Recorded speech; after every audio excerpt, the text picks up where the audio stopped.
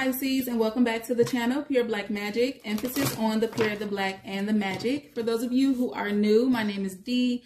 Thank you guys so much for checking out the channel. Hopefully you like the content and decide to hit the subscribe button. For those of you who are returning, super thank you for all of your continued love and support of the channel, you guys. It is greatly appreciated. This is going to be your mid-month, mid-May energy reading. So for Pisces, wherever you have it in your chart, Sun, Moon, Rising, Venus, North Node, this is for you. Also, if you are a cross watcher involved with the Pisces, this is for you as well, okay? Please keep in mind that the messages are very general, you guys, so it may or may not resonate with you. Feel free to check out any of your other placements here on my channel, okay? So you have the second chakra popping out here, Pisces. About what you feel, what you want, your desires, okay, what you want. So let's see, I always get like a childlike energy with this card. So maybe you're feeling or wanting to kind of incorporate more fun in your life, okay? That could be something, or something dealing with your children possibly. We have Rest and Rejuvenate that came out next. In the heart of your reading, you have indecision, okay? So needing to make a choice, indecisive about something here. Family is the next card out, okay? So possibly wanting, I'm hearing like family vacation.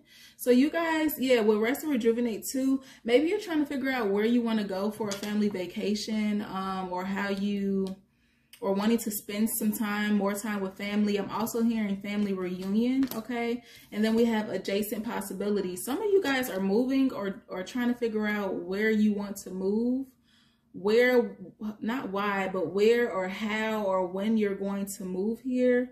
Something is changing in your family dynamic. I'm heavily getting moving, okay? At the bottom of the deck, we have Door to Personal Healing and Happiness. I think Taurus just had this. So you could be dealing with Taurus or have Taurus highly aspected in your chart, okay? Does not have to be that way, but I feel like you're exploring some sort of possibilities here with your family. Possibly wanting to do more for your family, provide more. It's just something you want to expand, okay? Heavy feeling of like wanting to be around your loved ones at this time, okay?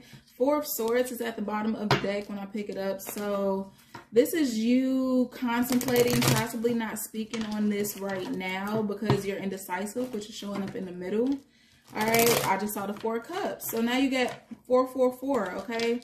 Something about 4 is significant for you. Maybe the month of April, just the number 4, okay? You could have a family of 4. Or you could be trying to conceive.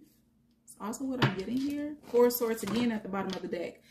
Aquarius card, Star card. I'm getting heavy, like a heavy energy of children. It's also children in this card here. Something revolving around your kids or wanting kids or something like that. Something's going on with children for the end of May. All right, what else do we have for Pisces? What other messages, Spirit, do we have for Pisces? Ooh, for mid-May. Okay, so that was a lot. So we do have the 5 of Pentacles. All right, the High Priestess here, which also has a child. And then Judgment, 8 of Wands, Page of Cups, something about a child. I don't know if it's a water sign child. I'm going to do another shuffle, you guys, because those cards just kind of flew out sporadically here. Temperance card. So this is peace and harmony. You trying to establish some sort of boundaries. Queen of Cups in regards to your emotions. I feel like you guys are just feeling very emotional. Okay, mid-May, end of May. What do we have for Pisces?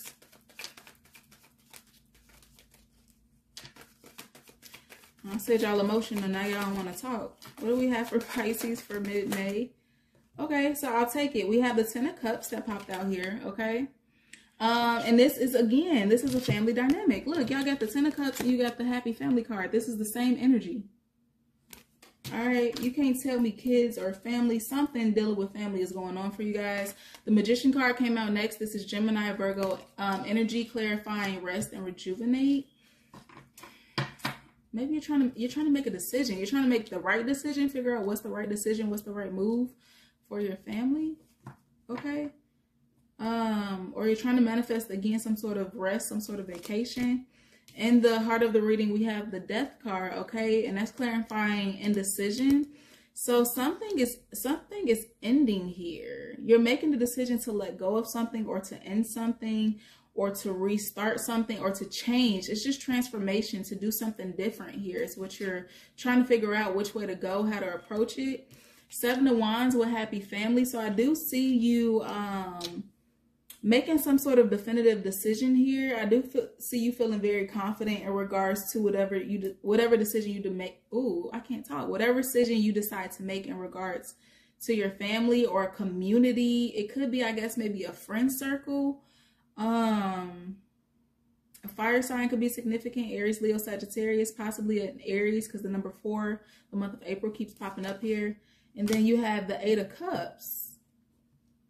What's going on, Pisces? I feel like you're kind of like stressing yourself out in regards to these different options or choices, or needing to make a decision here. What would have come out after the 8 of Cups? 2 of Swords. Yeah, needing to make a decision, or needing to cut something out, not wanting to. It's kind of like you're feeling down about moving forward or switching something up, like you don't want to have to do this or make this decision here, but it's inevitable because we have the Death card. Okay, Justice would have come next. Libra, Taurus energy, Strength. Yeah, and then the Hierophant. So I feel like whatever this decision is, 9 of Swords came after that. It could be involving a Taurus or Leo or Libra, or just a commitment or a marriage. But I feel like you're trying to find the strength to make a decision in regards to a commitment, a relationship here. But it's not something you want to do. It's really stressing you out with the 9 of Swords, 9 of Cups, and then the Ace of Swords, and then the Judgment. Like something is inevitable here. Something is like within due time, something is bound to kind of transition, transform. Queen of Pentacles at the bottom of the deck. So you could have, you could be dealing with the Earth sign, Virgo, Taurus, Capricorn, or you could have Earth heavily aspected in your chart. Or this is just the energy you are in because it's crowning the reading. So something's missing here. I don't know if it's in regards to your finances or love or what, but some sort of stability of foundation is not exactly how you want it to be. Okay, I feel like finances could be doing good for you, but something in regards to your family is kind of dimming the light on the stability you do have or the financial gains you do have. 3 of Pentacles, reconciliation, Wheel of Fortune. Some of you guys, you're having issues either in a relationship, in a marriage, or with family members or friends. Something dealing with people who are close to you. There's some sort of issue here, okay? Because you're wanting to reconcile with this Queen of Pentacles and this 3 of Cups here. You're wanting to reconcile, okay? Heavily thinking about it. Wheel of Fortune, Star card, and then the Ace of Cups, okay, and Temperance, all right, and 6 of Swords, wanting to move forward. It's like you're wanting, you're hoping, you're wishing for a turnaround in the situation. Like you just really are desiring something to work out or something to come together, someone, a dynamic to kind of just regenerate here. Okay, let's go to the Psychic Oracle deck for you guys, Pisces. All right, so we do have the Authority card at the bottom of the deck right off the bat. This is Aries, Taurus energy, all about taking control. This also could be someone in your environment who is a little controlling or a little stubborn. Then we have the Sacral chakra. So this, you got the Sacral chakra twice now. Something is heavily attached to your emotions, all right? Your gut feeling, your wants, your desires. I feel like this energy is kind of trumping. Again, I feel like your emotions is all over the place. Like whatever's going on is kind of overpowering or trumping everything else in your life, and you can't really focus on anything else but this, whatever it is for you. So we have Passion Ignited that came out here. Yeah, like you're wanting some sort of passion to be reignited is what I'm getting here, in a relationship, in a family dynamic, in some sort of group setting possibly. Then you have material, spiritual prosperity. That's what you're trying to manifest, okay? You could be heavily meditating or working on yourself, or just in deep thought in regards to how to turn around a situation. I feel like make it victorious. All right, a fire sign could be significant. I'm getting heavy Leo, Aries, Sagittarius. Does not have to be. It's not going to resonate for everyone. But we have victory and success here, okay? This is in the heart of your reading with indecision and the death card. So you're hoping that whatever decision you make is going to be the best decision for you. I'm kind of feeling like, unfortunately, like whatever decision you make, it's not going to make everybody happy. Like something's going to end. A part of you is going to end, or a connection or attachment with somebody is going to end. But I feel like you're going to be victorious. Double sixes here now. Intuition, okay? Intuition is clarifying the happy family and the 7 of Wands. You having the confidence, you standing up for yourself. You're going to be following your intuition in regards to whatever this family situation is, in regards to whatever you're feeling heavily emotional about right now, okay? I feel like you also see something very differently, very clearly now. You're standing up for yourself or someone you care about. What's next? Foundation and achievements. This is yet the 3rd family card you guys have had come out here. Something about the number 4. This is also number 4. Like your home dynamic or your family, something very close and near and dear to you, your children, a relationship, a marriage is taking over this whole entire reading. And I feel like you're feeling troubled because you're trying to figure out what's the best decision. What's the best decision for you, for your children, maybe your child. At the bottom of the deck, we have new beginnings. There's your answer. A new beginning, okay? Possibly a clean slate or just starting over. That's also the energy of the death card, the death and rebirth, okay? Ooh, something's, there's a cycle closing out for you guys. Mid-May towards the end of May. I feel like a lot of you guys are making the decision to walk away from something here because this new beginnings, okay, the world is ahead of her, the door is behind her, and it's shut. So you are completely closing out a cycle, a situation, a relationship. Again, the death card is here, so something is inevitable. I don't know, but I feel like you want a reconciliation, okay? Solitude, yeah, destiny. It's kind of like you're choosing yourself. You're going to go in deep hermit mode, solitude, so you can be aligned with your destiny and kind of really figure out what's best for you. Hope, balance, spiritual growth, deception and envy, shadow, temptation, okay? So I feel like something or someone could be tempting you to make a decision that's not so best for you, but there's a heavy need for you to listen to your intuition. Let me clarify this death card. I kind of want to clarify, what is it? Let me clarify indecision. Like, what are you indecisive about? I do see the High Priestess here, which is Pisces energy, okay? And it's about you following your intuition. Then I see the 3 of Swords here as well. Hold on one second, Pisces. Okay, sorry about that, Pisces. So I was about to clarify the indecision card and the death card for you guys, but I had a slight interruption, a phone call that interrupted the video. So again, I'm picking up on the energy of something or someone trying to like sway your decision here or interfere with your decision. A decision that you feel or know is best for you. So be on the lookout for that. You could be receiving a call or a message from someone that is trying to do that, okay? We are entering the period of Mercury retrograde, so it could be someone from your past coming up or trying to distract you or deter you. And we have the 6 of Cups that literally just popped over when I said that. So water energy, Pisces, Cancer, Scorpio energy, okay, indecisive. So you could be indecisive about your past or someone you have a history with, or a Pisces, Cancer, or a Scorpio. 3 of Wands, yeah, you're indecisive about moving forward or detaching yourself, leaving the past in the past. With this death card, yep, King of Pentacles, okay. In regards to a Virgo, Taurus, Capricorn, or some sort of like dominant figure, could be a husband in your situation, or maybe you're indecisive about money. I feel like this is a person though. Then you have the King of Cups. So some of you guys are indecisive about 2 people. It's 2 kings here, okay? Fire, not fire, I'm sorry. You have water energy and earth energy. So moving forward, okay? Maybe moving away from a earth sign to a water sign, or trying to make a decision. It's like something, you're trying to figure out if something's not stable here. Okay, this is someone that, again, is a part of your family, a relationship, something, but you're indecisive as to, I don't know if something is really good for you, if someone really loves you, possibly. Ace of Cups after the King of Cups.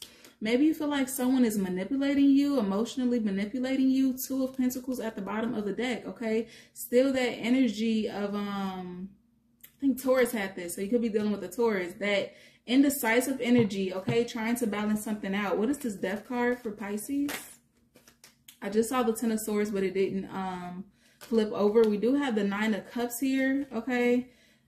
So I feel like whatever this is that is ending, or you're kind of feeling pulled to intuitively or forced to end, is something that was once a wish fulfillment for you, or something that makes you very happy, or more than one person is involved here. So that's why you're indecisive as to what decision to make next. We have the Eight of Swords clarifying the Death card, the Eight of Pentacles, double A here, and then the Five of Swords, and then the Empress.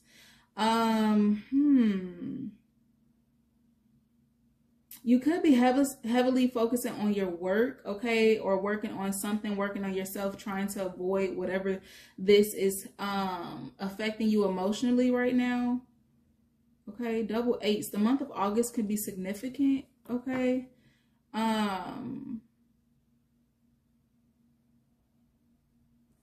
At the bottom of the deck, we have the Seven of Wands. So whatever it is that you're feeling intuitively pulled to end or detach from or change, you're going to do it. But it's just such a hard decision for some reason. Eight of Swords being trapped in your head, okay? This is you against you. You holding yourself back. You not wanting to end this, to dead this, okay? But it's kind of like, I'm feeling like a heavy weight on your shoulders, like you're overworking yourself, you're overthinking this situation. You could be having headaches, okay? It could be other people involved that are like in your ear about this as well. Taurus, Libra energy here too. Some of you guys are trying to conceive, or maybe you're finding out that you are pregnant here, okay? Some of you guys are trying to figure out what to do about a pregnancy. That's straight up what I'm getting here too. Ace of Swords. You're trying to figure out what to do. A definitive answer. Okay. Heavy Gemini, Libra, Aquarius energy popping up in your reading. Queen of Cups, Two of Pentacles, Knight of Cups, Moon card, Chariot. What's going on? Seven of Swords, Wheel of Fortune. Okay. All right, Pisces. I'm going to leave it here. You know what? I don't even feel comfortable leaving it here for you guys. Let me just pull some advice. I'm feeling pulled to get some advice for you guys, because something is just very emotional for you in the end of May, mid-May. What advice do we have for Pisces? Okay. Six of Wands. Okay, to stand up for yourself. King of Wands, possibly stand up to a fire sign, Aries, Leo, Sagittarius. King of Wands, and then the Devil card. This Devil is popping out for everybody, okay? I feel like this Devil is some sort of energy you detach from, or some sort of toxic energy you need to detach from. I feel like this is just something you've been dealing with, or someone from your past. Be the bigger person. Overcome whoever somebody's trying to tempt you. I don't know if somebody's trying to tempt you, like if you're involved romantically with someone and someone else is trying to tempt you, or someone is trying to tempt your person. Okay, Eight of Wands, communication is coming in. Sun card, somebody's like trying to communicate with you and promise you this happiness or something, this reconciliation, this celebration, but it's coming from a low vibration here, okay? So, I mean, your advice would be to King of Swords, be completely cold with this person, completely cut off, completely strict, make the decision that's best for you, to stand your ground and to not look back, okay? That's what I have for you, Pisces. Hopefully you find some clarity in this reading. If this is your story, please leave me a comment below letting me know how. Don't forget to like, share, and subscribe to the channel.